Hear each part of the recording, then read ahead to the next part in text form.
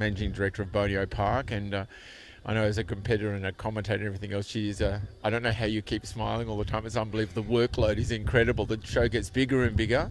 Stabling gets more and more. And the next thing is another 80 odd stables going up here. You've got a new arena out the back that's fantastic. And there's already another one that was there before with 2 arenas, and this one is becoming quite some complex now. So the next big thing is the stables?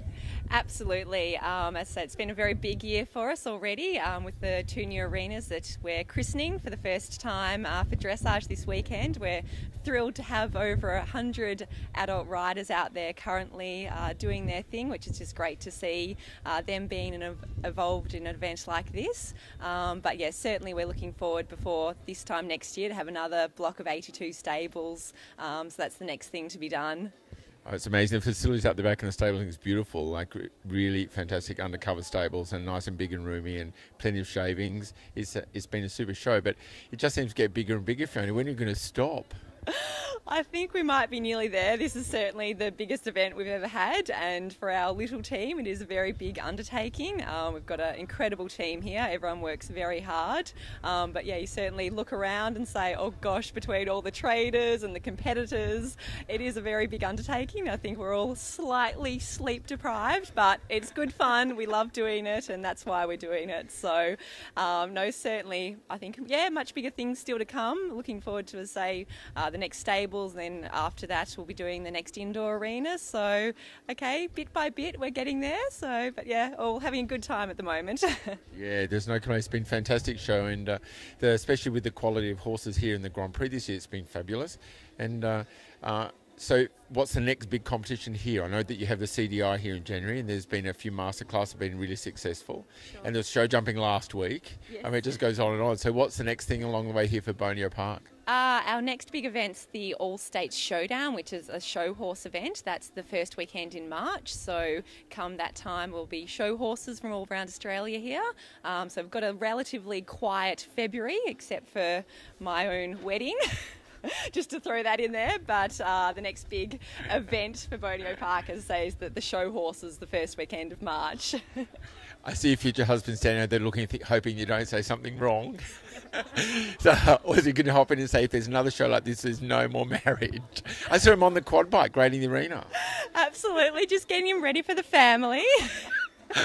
Poor Edward, he loves it too. You know, I can't believe that you can say so cool and calm when everything's going crazy around the place. It's fantastic. And of course, you've got horses from all over the place here. Yes, we do. No, it's been a great event. We've got horses from every state in Australia that have travelled here, so we're very honoured to have such quality fields across all classes. As I say, the event just gets bigger each year, but no, it's all good. And integrated with the paras as well now, so that's really big, and they're all in the stables and working together, which is really great to see them, and the adult riders as well. So what was the initiative about involving the adult riders? Look, I think in this sport we need to integrate the groups so much. It's a very fragmented sport. We've got so many different groups involved. From my perspective, I think it's really important for the adult riders. We've also got the Pony Club riders who are participating tomorrow. For them to be mixing with our elite riders, for them to have something to aspire towards. I think if some of these Pony Club riders, they come out tomorrow, they watch Heath Ryan, Brett Parbury riding, and they say, hey, that's what I want to do in life. Well, for me, I think I've done my job. I think, it's all about inspiring our riders to greater things and hopefully keep them in the sport for the long term. Yeah, fantastic, and you're certainly inspired. You've got a new horse. Can't you do all this and ride? I tried. I had good intentions, but yeah, a few days ago when I wasn't really having much time to actually ride my own horse, I pulled the pin, so that's okay. There's a lot of other shows with a lot of other great event organisers, so I'm very much looking forward to Dressage with the Stars to be able to go out and participate. But yeah, my first priority today and this weekend is certainly just to put on a good show for the competitors. So left the horse in the stable, which I don't think she's complaining about. Yeah, Yeah, tell us a little bit about her. So Tasita's an 11-year-old mare. I bought her last year in Germany and she arrived in September. So she just had a couple of Grand Prix starts before I bought her, and I've had a couple of starts since she's been here with some pretty good results. So really looking forward to being back in the big tour again since I sold Austria this time last year. So just, take it step by step with her and we'll see what happens. That's exciting, and I bet you can't wait to go to someone else's show. Definitely. As I say, very much looking forward to Dressage with the Stars. I hope they give you good stables. So do I. Poor Fiona's got theirs. How many portable stables?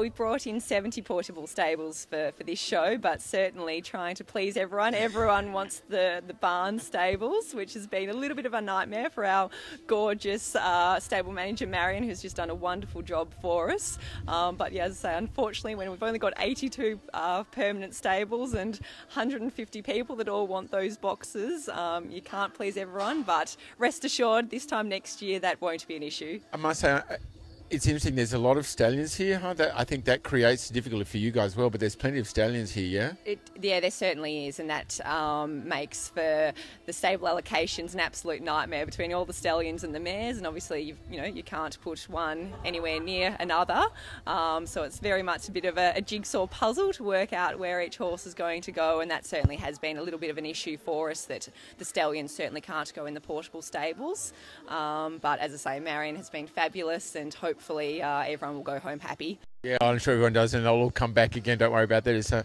I know from the riders, there's always fantastic feedback, and one of the biggest things is to ride on a surface like this. I mean, the surface has been absolutely fantastic, and with such good horses, it's very, very important to have surfaces, and people will travel a long way for good surfaces. So, from all the competitors, I'd like to thank you, especially for the way you upkeep the arenas.